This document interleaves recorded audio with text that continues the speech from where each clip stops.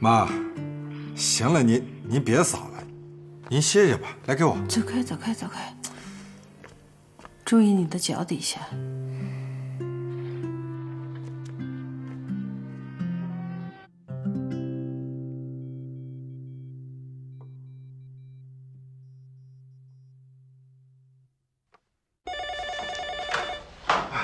妈，过来。喂。哦，那个，我现在不太方便，我回头给你打啊。谁来的电话呀？单位的同事。那你有事的话，忙去吧。去。没事儿，都这点了，没事儿了。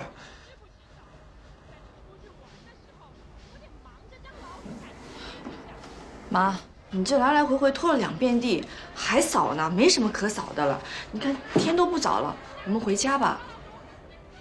你们这来来回回走了多少次了？地又被你们弄脏了，不扫行吗？再说了啊，光明换下来的床单、床罩我还没洗呢，洗完了再走吧。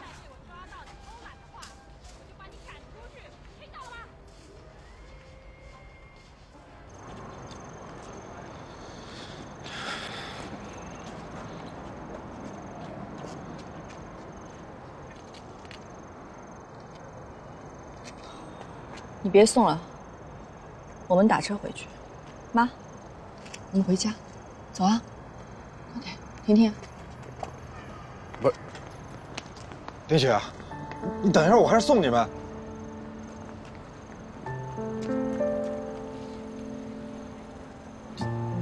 你怎么还在这儿啊？那你觉得我应该在哪儿啊？那你稍微等我一下，我先送送他们啊。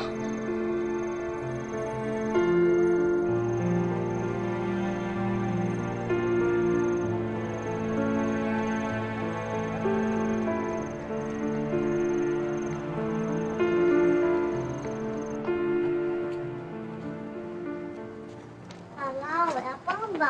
哎呀，姥姥太累了，好吧，就蹦一下啊。那就蹦一下啊。1、3，好了，别让姥姥蹦了啊。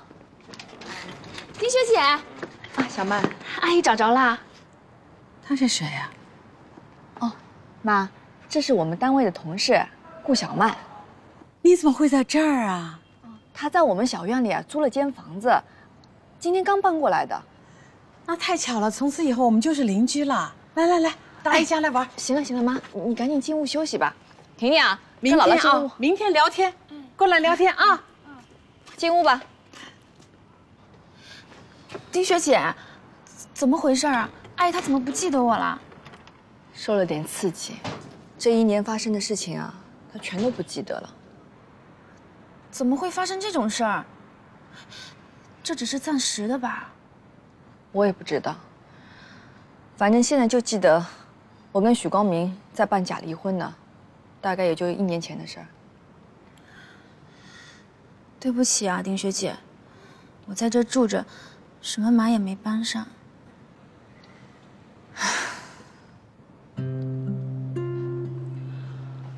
我现在也不知道该怎么办了。当着我妈的面，我还得强颜欢笑，当做什么事情没发生。可是我，也许这是个机会。什么机会啊？你跟许光明啊？不可能。至少这大半年，我发现他对婷婷和阿姨都挺善心的。那也不可能。为什么不可能？你想想啊，至少为了婷婷。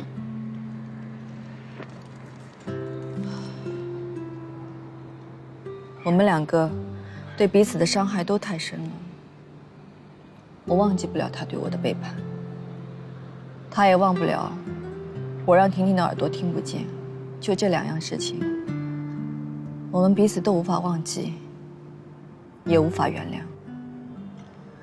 再说，我们俩的变故都太大了，不可能回得去。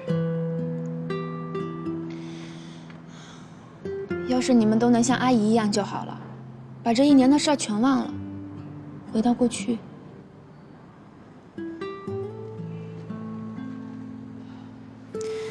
好啦好啦。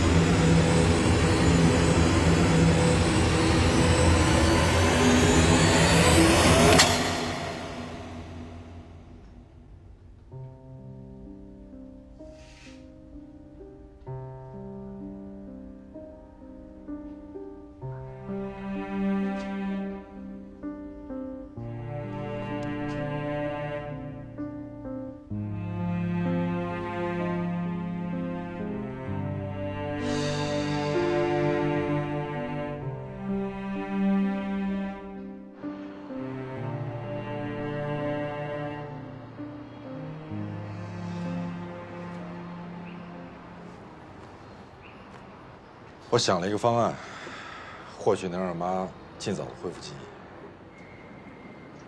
忆。什么方案？咱们再去趟游乐场吧。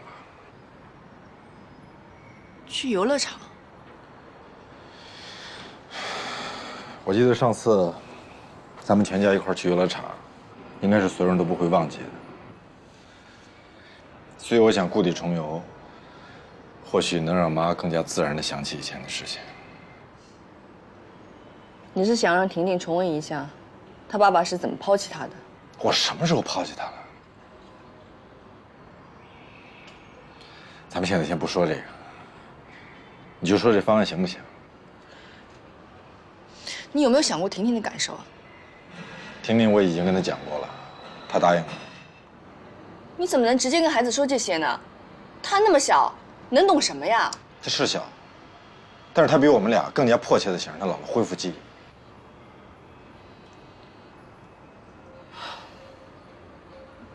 那要是我妈去了游乐场，再受什么刺激，有个3长2短的话，我愿意跟你一起承担任何后果。